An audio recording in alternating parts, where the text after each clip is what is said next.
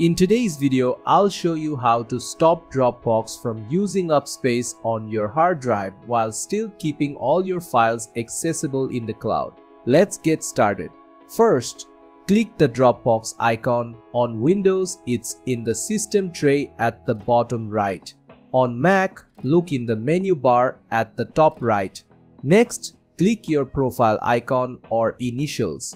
Then choose Preferences from the drop-down menu. In the Preferences window, go to the Sync tab. Here's where it gets good.